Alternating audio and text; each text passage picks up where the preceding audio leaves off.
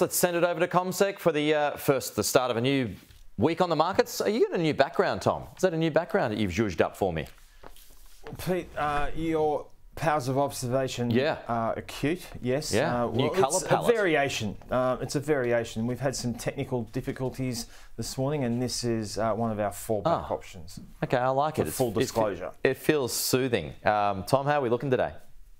Well, equally soothing, Pete, is a positive open for the share market. So it's only going to be up by around 0.4%, but that's still something to build on. And we saw a pretty contained performance where US markets in particular were concerned on Friday. We only saw the slightest of improvements there. The S&P 500 and the NASDAQ each up by around 0.1%, and the Dow was largely flat. But more encouraging was the weekly performance where we had the Dow and the S&P 500 up by about 2% and the NASDAQ up 2.4%. So that positive momentum continues for stock markets generally.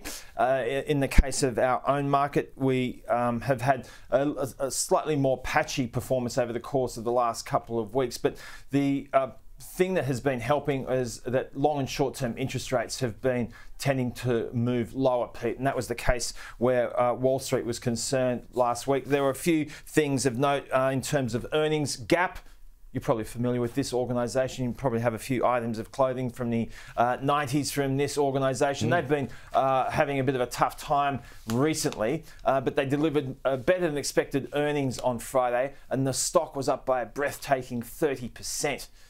Just gives you a sense of how the market is viewing the retail space. Expectations are quite low, and when they're bettered, you see quite a bit of a readjustment in terms of expectations. We also saw Applied Materials. So this is an organisation that makes chips, and the US Department of Justice is having a closer look at this group because they may have breached sales to China. So anyway, the Aussie dollar doing a little better, just above 65 US cents. Okay, Tom, thank you.